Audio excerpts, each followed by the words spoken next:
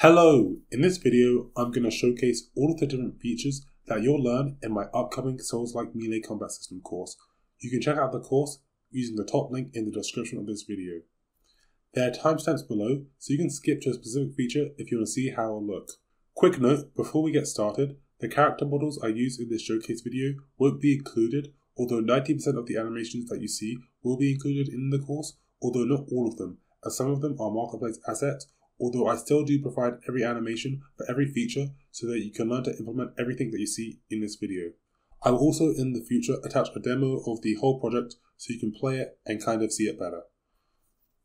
With that said, let's get started. So there's a backstab system. If I go up behind an enemy and they've not noticed me, then I can stealth kill them. Okay, next up we can block attacks. So if I hold my shield button, we can see I can block the attack. Although if say I'm not facing the enemy, then I'll be damaged. If say I'm blocking, although I'm not facing the enemy, then I'll also be damaged. I need to be facing the enemy and blocking in order to basically have my shield work. We will also go over how to create a parry and riposte system. I'm not sure if I'm saying that correctly, but if say the enemy attacks me, I can parry them, and then I can do a critical damage attack on them, which will kill them. So in Souls-like games, when you parry enemies, depending on the enemy type, you can do like critical damage to them. We also go over how to set up that system. We will cover how to make many different types of weapons, so our player character can attack with their fists if they want to. My player character can pick up a normal weapon, like a sword, and attack with the sword if they want to. And with the sword, we go over how to set up a combo system. So my player character just did their light attack combo, but my player can also do a heavy attack combo. And if say the player character is running or sprinting and they attack, then they'll do a different animation. The same thing applies if they're falling and they do an attack, they'll do a different animation. So we've gone over the fist weapon, the sword weapon. Our player character can also pick up two-handed weapons. When our player character is doing a two-handed weapon, their animations will be a bit different. And if say I do a heavy attack with the two-handed weapon, they'll play a different animation. And then we also go over how to set up dual swords. So with this weapon, our player character will be using two swords, and when they attack, they'll do a different combo. So depending on the weapon that the player character is using will depend on the combo that they do. We will also cover how to create a boss battle, and our boss can do many different types of attacks. So he has this air attack he can do. If the player is a certain distance away from him, he'll do this air attack. If the player character is hit by this attack, he'll do a knockback animation. So instead of playing his normal hit reaction, if the boss hits the player character with certain attacks, he'll be knocked back. So the boss also has some light attacks, which he's doing now, and then he also has a heavy attack. Let's see if he'll do it. Okay, so that was the heavy attack. And then he also has another like whirlwind attack, which he'll do sometimes. Okay, so that was the whirlwind attack. We also go over how to set up directional hit reactions. So if I hit my enemy from the front, then they'll play a certain animation. If I hit them from the back, they'll play a certain animation. Same if I hit them from the right or the left. We will cover how to set up a basic enemy AI. So this AI has two types of attacks that it can do. It can do a light attack. If the player character is a certain distance away from the enemy, then it has a chance to do an attack where it'll basically jump up in the air, like it is right now, and then do the leap attack. That attack will do more damage. You've seen we can parry this enemy, we can stealth kill them, we can also just kill them normally, so let me just do that. We will go over how to make an equipment system. So when my player character has no armor and they're attacked, they'll take a certain amount of damage. Although if say I put on some armor, so I'm just going to go over here and put on all of this armor.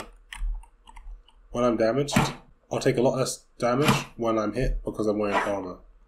We will also cover how to set up patrol points, so we'll make it so our enemy can patrol around different points of our map. And if say the player character goes in front of the enemy's line of sight, it'll make the enemy break its patrol and it'll start chasing the player character. Although if say I evade the enemy for longer than 5 seconds, because that's how long I set it, this will make it so the enemy will then forget the player and then it'll go back to its patrol point. Okay, so I went longer than 5 seconds without the AI seeing me, so it's going to just go back to its normal patrol point.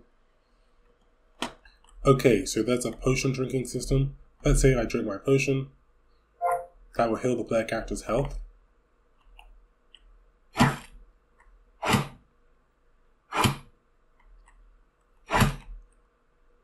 Although if say the player character tries to drink their potion and they're damaged, that will prevent them from being able to drink their potion, so they won't be able to be healed. They need to be able to drink their potion without being attacked in order for the player to heal. So I need to basically escape this enemy for a bit, and then drink my potion, and then I'll heal. Hello! Next we have Directional Rolling. So if my player character is just moving around normally, they can basically just roll in the direction that the player is facing or moving in. Although if say my player character is locked onto an enemy, they can basically roll backwards, towards the left, towards the right, and forwards. And then with the dodge rolling, we also set up iframes, so during specific points of our player character's dodge rolling animation, we can make it so the player character can't be hit. So I basically make it between these frames. Next we have the equip and unequip system. So right now my sword is unequipped, so it's on my player character's hip. And if say I draw my sword there, then my player character will do a different animation, and then I can just put it back, and then my player character will go back to their normal running animation. It also changes depending on the weapon that we pick up. So this is a two-handed weapon, so if I pick it up, then it's going to go on my player character's back, because I basically assigned it so this weapon will basically attach to my player character's back. You'll learn how to make it so we can basically make it so different weapons will attach to different points on our player character's body. And also when I pick up this weapon, then my player character will do a different equip animation. And then when I'm running with this weapon, my player character will also play different animations. And then I can also put this weapon back. We'll also go over how to set up a targeting system, so I can lock onto an enemy, and I can also switch my lock on targets. And the player will basically switch to basically orient around the enemy that they're locked onto. You may have noticed, we'll also go over how to create a stamina system, and we can make it so when the player character does certain actions, their stamina will drain, and you'll also learn how to make it so when the player character does things like special attacks, like this attack where my player character will leap in the air, it will drain more stamina than if they were to do a normal attack. And all types of things drain stamina like sprinting, blocking, and so on. You also learn how to customize it so you can make it so depending on the action that the player does will depend on how much stamina is drained. We will also cover how to make a simple bonfire system. So if the player character lights a bonfire, they'll have a couple of options. They can basically rest, which will basically fully heal them, or they can leave. And then once we've rested at a bonfire, if my player character were to die, so let me just let my player character die. So when I died, I was respawned at the latest campfire that I set. We will also cover how to make some more general things. So you may have noticed there's some UI on the screen, and it currently shows what weapons my player character is holding. If I go up to this two-handed axe and I pick it up, we can see the UI at the bottom will update. So we'll also cover some more general things. But I probably mentioned every single main feature that we'll probably cover in this course, and we'll also go over how to set up basic controller support. So those are all of the features. Let me know, is there anything else you'd like to see in it? You can check out the course in the top link in the description of this video. I'm now going to showcase a little demo that I basically put together with all of the different features. Hello, so I put together this little project which basically will allow me to play through the whole of my map and showcase all of the different features that you'll learn in the course. So we're going to start off with a character, and he has no gear or equipment, although we make it so we can pick up some equipment and the player character will automatically wear that gear. I can go through this door, and then there's an enemy.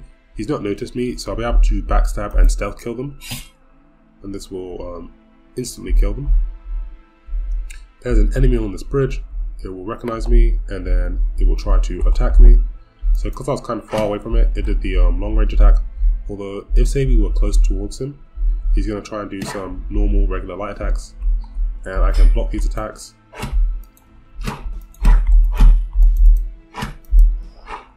Okay, I missed that.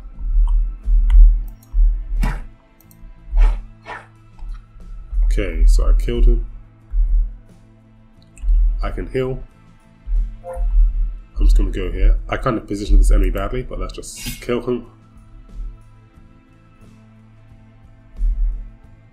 Okay, there's an enemy here. I'll try and fight him. I'm going to try and parry him. Okay. Did it too early? Okay. Let me try now. Okay, I'll try and parry this guy. Okay, I did it. Then I can do a critical attack on him. And that will kill him.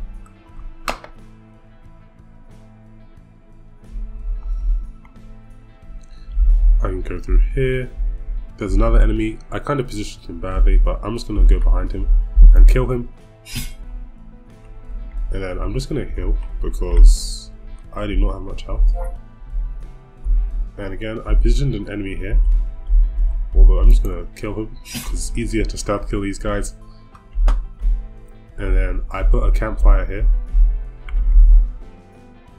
And if you rest, it will heal the player. The campfire is pretty simple. And then there's a boss through here. So when we see the boss, we'll get boss music. I'm just going to lower it.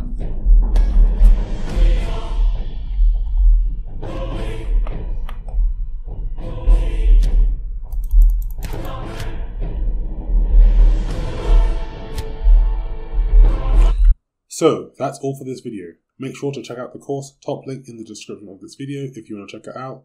I hope you enjoyed. If you did, make sure to like and subscribe, and I'll see you guys in the next one. Bye.